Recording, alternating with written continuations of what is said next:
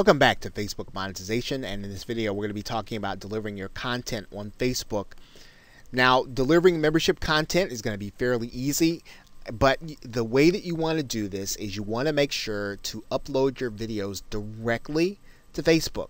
Now, you don't want to put your YouTube link in there, you don't want to put a Vimeo link in there, even though the videos you might consider them to be a little bit of a higher quality, you want to deliver those videos directly to Facebook. And the reason is because you want to set your membership levels so that people cannot get your content and share it.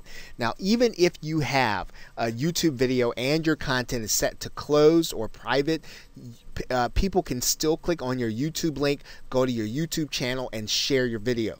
You want to make sure that at the very least you don't make it easy for people to share your content.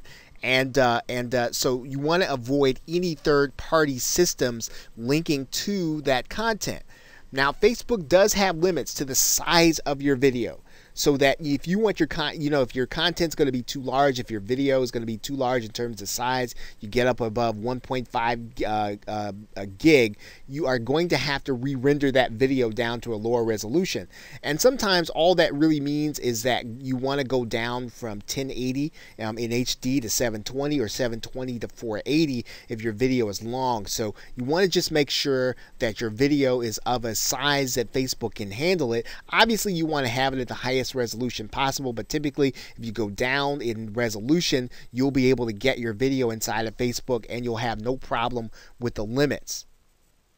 Okay, you want to make sure that your files go to the file area, and you want to make sure that, again, the settings in your membership are either set to private or closed. Otherwise, people are going to be able to see your content if the members share it, or even if the members have it in their news feed. If you have your content or your membership settings set to closed or private, only the members will be able to see the content. Nobody else will be able to see it in their news feed.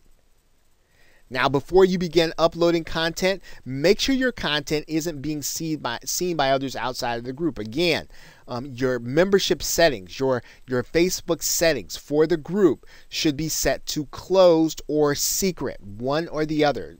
I call secret private, but it's really the same thing, either closed or secret.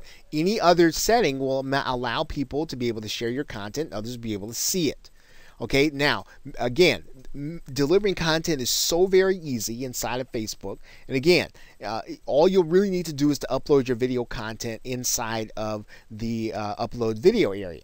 Okay, and so as long as your settings are such that people can't see it outside the membership, your members will be able to see your content. So with that, thanks, and I will see you in another video.